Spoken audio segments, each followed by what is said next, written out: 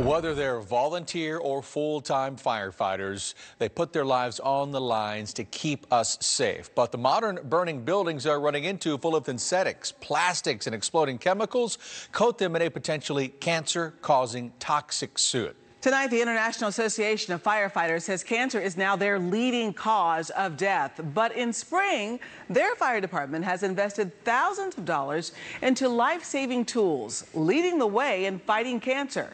Chauncey Glover reports. Firefighters are the brave men and women who run towards the flames to keep us safe. But when the smoke clears, who protects them? Firefighters here in Spring tell me they're not only fighting fires together, they're also fighting cancer together. Matt Corso has wanted to be a firefighter since he was a teenager. Can't imagine doing anything else. His dream came true, landing here at Fire Station 70 in Spring. Matt also got a family, a wife, and 2 kids. They think it's cool. They love climbing on the trucks and coming to see me at work, but they don't see the bad side of it. The bad side that hit him. November 2016, the Spring Fire Department had ordered mandatory wellness checks and body scans like the one seen here for all of its employees. Started with the ultrasound. Within 20 minutes of being on the table, she thought she found a abdominal aortic aneurysm, which was a mass in my abdomen. But that mass actually turned out to be stage 2 testicular cancer. My wife thought she was going to be a widow. I thought she was too.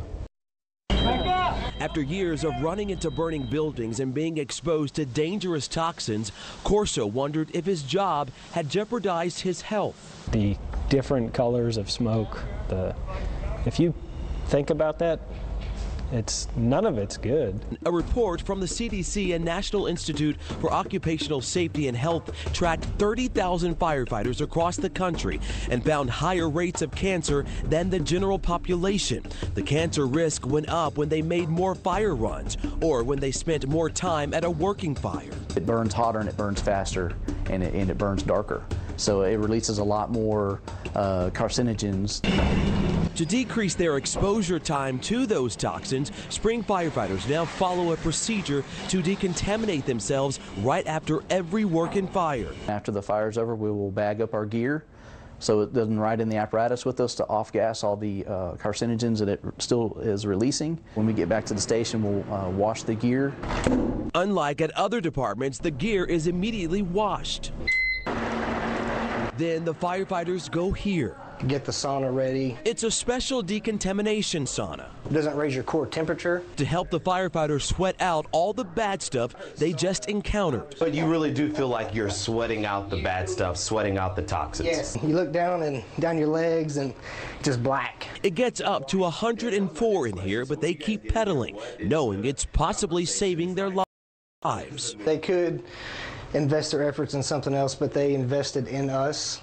It's an investment Matt Corso and his family are especially thankful for. After the department's body scan spotted his cancer, Matt did several rounds of chemo and was out of work for months. But doctors just gave him the all clear. And now he's back at work with a greater appreciation for his firefighting family, his department that's working to put out cancer the way they put out fires. It's nothing for us to go help a stranger. And what Spring is doing is helping family. They would have spent more money to bury me than they did to save me. Now, unfortunately, not all fire departments have these special decontamination tools. It is very costly. Spring Fire spends more than $40,000 on all of that equipment and an additional $7,200 per firefighter for additional gear. Now, I want to emphasize Spring residents support this through and through because they know when firefighters are healthy, they can keep the community safe. I'm Chauncey Glover, ABC 13.